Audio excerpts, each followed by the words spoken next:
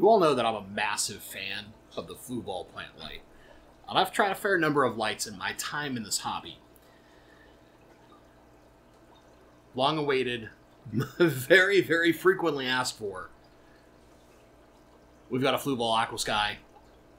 I've been testing it for months now. Let's talk about how good this thing really is.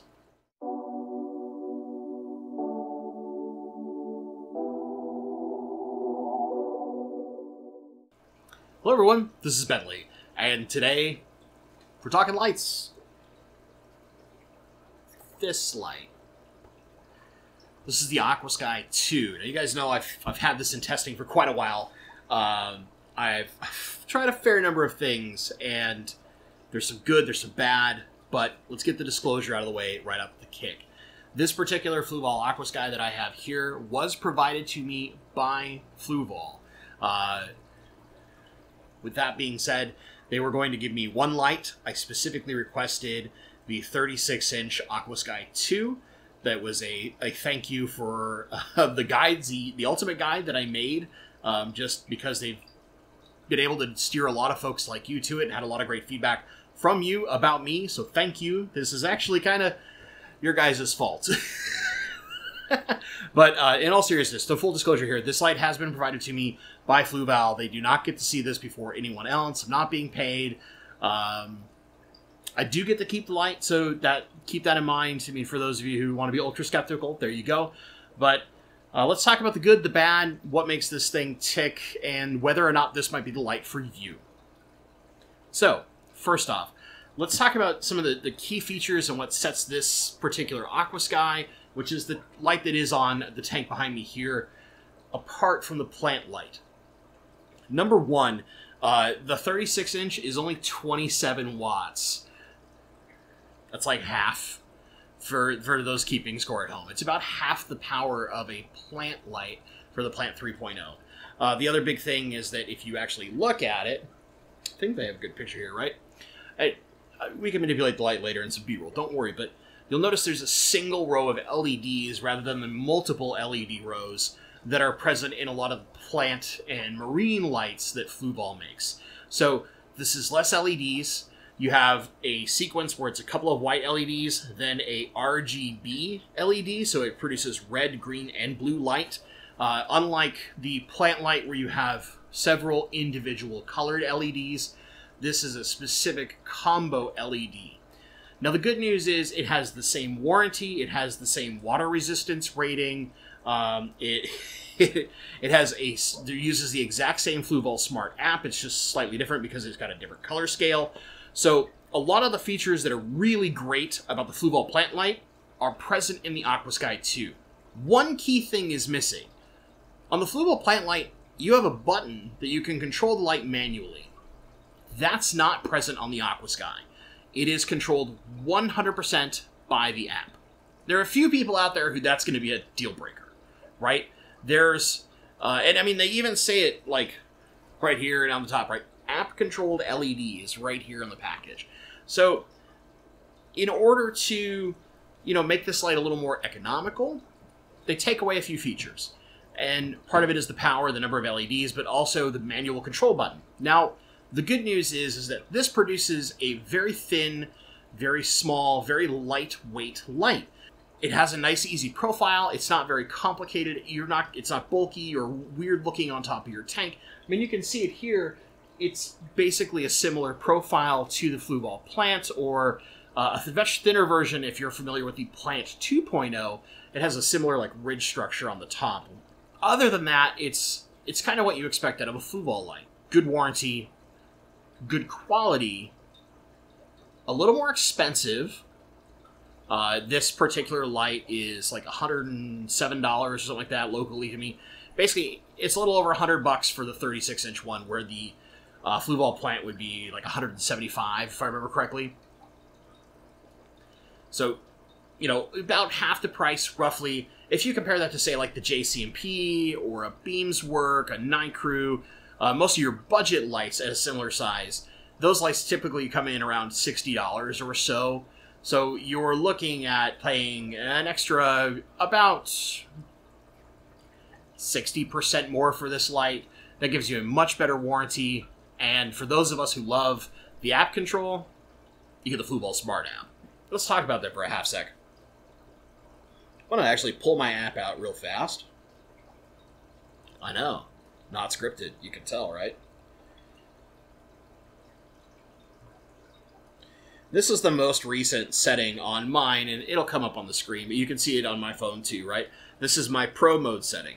You get Pro, you get Auto, you get Manual. Now, if you look at the manual, we've shown this before, it's a lot like the remotes that come for some of the other Fluval lights, like in the Flex and stuff like that. Auto lets us play with a proper auto mode. I mean, you probably see my light freaking out behind me, but what you do, right? And then Pro mode. Just like what we would get in the Fluval plant. This is a big thing to me because it allows us to save, it allows us to export, we can keep our settings across multiple lights, we can mimic the settings of someone else that we like, some crazy YouTuber perhaps, and more importantly, it allows us to continuously tinker 1% at a time with how much power the light is putting out. Now, in manual mode, you can only do in, I think it's in 10% increments. So it's not quite as great, but use the auto. It's so good. And there's ways to trick the auto mode if you really need to. We'll talk about that in the ultimate guide that will come out later. If you're looking for like all the in-depth settings, that's going to be in the ultimate guide. This is mostly a review, but we will talk about the settings I used to really get a feel for how this light works. So what's it good at? Let's talk all the pros. Fluval Smart app, a little more economical, low power, so it's not going to draw too much power for those of you who might have one too many fish tanks in a room, like me, and you're playing a game where you only have so much power on a circuit. And more importantly, it's not pushing so much power that it's really easy to oversaturate your fish tank with light and potentially cause algae issues. That being said, this is not a high-power light. So if you're trying to do a high CO2 aquascape and you're like, I want to save money on my light, you're going to run into disaster. I've tried several much more high-demand plants in the CO2 tank behind me.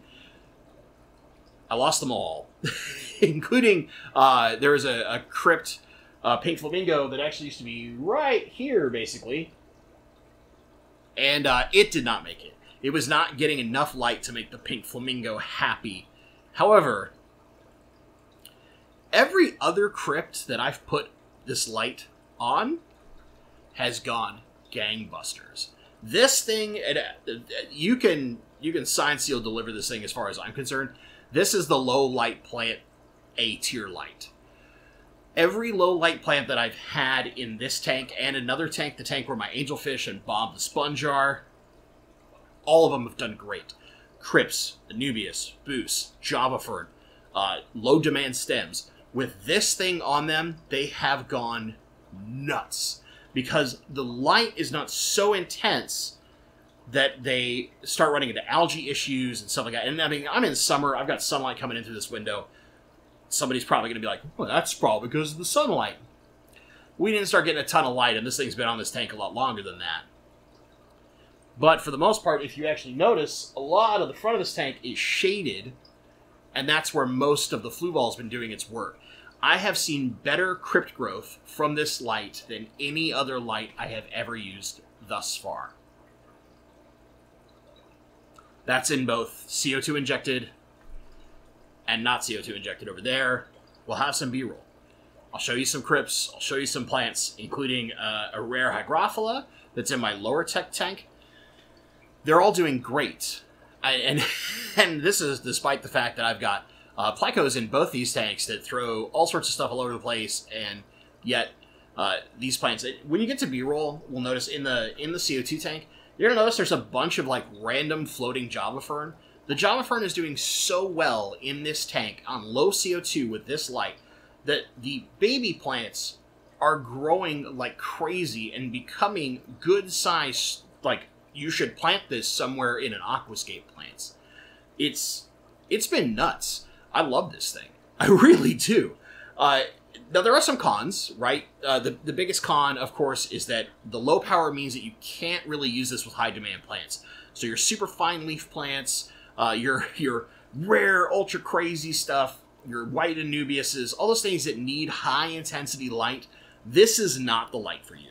Not at all. Look at the plant, look at Chihiros, all those like bigger, more expensive, significantly more powerful lights. You need to start looking at those things, unless you're in a really shallow tank. With that being said, if you're in a shallow tank, a 40 breeder or shorter, this light's great. It's really good. Now, the only problem that you're going to run into, that I think this is another negative for certain people, is the natural coloration of the light is a warm yellow cast. So that means that when you look at that light, it looks yellowish. Some people do not like this at all. Plants do, because it's where it sits as a part of its spectrum and its whites and stuff, but some people don't like that look. They prefer a cooler look. They want a more bluish white, and this is all the Kelvin temperature. We could talk about that in different videos, but that's not important here. For some people, that's going to be a negative. Me personally, I actually like the warmer cast, but that's because I do a lot of rainbow fish, and rainbow fish look great in warmer lighting. A lot of people who tend to do like cichlids and bluer fish, they don't tend to like warm light. They like a little cooler light because it shows those blues a bit more. That's a potential negative for those out there. So really, the big negatives are, it's lower power. You can't really manually control it. You have to use the app on your phone. If it loses power, it will forget what current time it is, but whatever program you had it on, it will restart that program, assuming that once it resumes power, it's now midnight, 0 hour, right? This is something I talked about a long time ago with the plant light. It does the same thing. So there are ways that you could use a Wi-Fi timer and your auto or pro modes to control this for all sorts of crazy nonsense if you really wanted to. But that's some complicated stuff we'll save for the ultimate guide. And finally, I think the last thing is that color cast is about the last negative. And it is slightly more expensive than a lot of our normal budget-friendly lights. So let's talk settings. Just so you understand the settings that I've used on my testing thus far. This does not account for what I'm going to necessarily suggest in the ultimate guide, but this is what I've been testing with now and what results I've seen, and why I speak kind of highly of this light. First, we'll look at my auto mode. Put that up on the screen now, and I'll go glance at it right here on my phone. Really simple. This is 100% white, 75% red, 90% green, and 20% blue during the day, with a 2-hour sunset and a 1.5-hour sunrise. There's no night light whatsoever, all that kind of stuff. So here's what's going on. This was purposely designed for my higher power CO2 tank, right? I wanted to dump a lot of light onto my tank, and that was designed to take as much light without putting too much blue and focusing mostly on the white and green. These are kind of the bonus to the Aquasky is that it actually has green light, and green is really good for plants. You'd be surprised at how efficient it is, but it's not like 100% everything. And keep in mind, like, this is dimmer, it's lower power, right? So it's not going to look as vibrant as, say, a Fluval plant or the JCP that we've tested in the past, but the growth is unreal. I've had, under that light setting, I've had more crypts flower, and literally the density of my crypts right now is unreal in this particular tank, to the point of where I need to thin it out. And I didn't think I was going to get that with several rare crypt species that are kind of notorious for taking their time to grow. They're not doing that right now. They're going gangbusters, which, great for me, right? My pro mode on the tank is on the screen now. And you can see it's basically a high white and green curve, very similar to my day sim. And then it sort of keeps a lot of that with a really low blue throughout the day. The goal here is we have a ramping period, right, where we're going up to about 75% in white, and then it slowly tapers through the long part of the day, working toward 100% power for a short period, then dipping back off, and then eventually falling off kind of strict. This is designed to be more of like a summer day. The whole concept is a lot like the current light that we have now, where you get to a reasonable amount of light pretty fast, and you fall off kind of fast, but you've got a long period of stronger light for a less powerful light, if that makes sense. And then in my non-CO2 tank, I used the same Pro Mode setting. And the goal here was, I'm not going at the high intensity for as long as my automatic setting, but I am putting a reasonable period of time with some strong light. That particular tank has a lot of slower going plants in general. There's a few faster ones, the Hygrophila being the big one, but you've got Crips, a little bit of a Java fern that's not as happy because the plecos keep messing it up, and some various small Anubias that are in there kind of floating around. They've all done really well, right? I can just look over here right now and I can see the super dense set of Crips. My Crips spiralis has been having lots of child plants. And B-roll, of course, you've looked at this tank, but it's doing really well. And even Bob the Sponge is doing okay in there. So, does well for both sponges and plants. Not bad. So basically what we're looking at is that low-tech and high-tech works good. Where would I put this in my, like, echelon of lights? Is it now my new favorite light? No. Is it my new favorite light for a very specific scenario? Yeah. If I were doing a 40 breeder with light CO2 that had basically Crips and Java Fern, which, if you don't know, that's some of my favorite plants to plant with. I have lots of tanks that are just Crips and Java Fern for my rainbow fish. I love that look. I love what the rainbows do in those plants. They get to do a lot of messing around. They got places to hide. They have stuff that doesn't take too much of their upper swim space. So it tends to be a favorite of mine. This light is perfect for that. Any tank that's like 17 inches or shorter, so like my 75 long, 40 breeders, 20 longs, 30 breeders, 33 longs, like 40 longs, all those long tanks for the most part, and breeder style tanks, the more shallow tanks that have a wider footprint overall but aren't quite as tall, this light's fantastic on those kind of tanks. Some of your smaller tanks too, your 10s, your 20s, those are all going to be fine. Even 29 gallons, I think you can get really, really great effect out of this light. But once you start getting into some of your like 24-inch tall tanks, so your 125s and 120s, your 75 gallons that are like 18 inches or 90 gallons, this is where that lower power is going to start hindering you unless you really want very low light. So you're just trying to do like Crips and Anubias or something like that, and the goal is to have pretty low to the very underside of medium light down toward the substrate. Then you're okay. But if you're looking to like, I want to have a great carpet, this is not what you're carpeting your tank with. Unless it's Crips and you're going to wait a really long time, but that would probably actually work. But, if you're trying to do your Monte Carlos, your hairgrass, your dwarf baby tears, this is not the light for you. It's not intense enough. There's not enough power. You're going to need to look at something with a lot more oomph, right? You need that Fluval plant, that whatever, a ADA solar RGB if you want to go real crazy, or UNS Titan, one of those nonsensically expensive lights. You're going to have to start going that kind of route where you have significantly more power as opposed to the 27 watts that you're getting out of the Aquasky 2. End verdict. Is this my new favorite light? Only in a very specific scenario, and even then, would I choose this light over the Fluval plant, or if I was trying to do a budget version, maybe the JCMP? Yeah?